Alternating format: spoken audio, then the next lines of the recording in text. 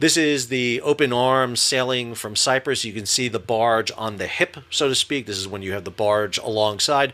You'll do that in confined waters, and then you'll put it on a long line astern as you tow it.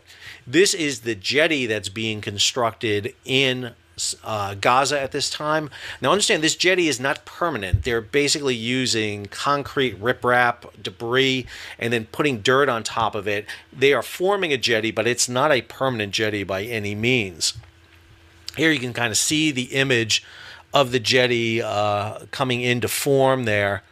These are not tugs, but these are the rib boats off the open arms, pushing the barge into place. Now, I will note that they can do this, but it's not ideal.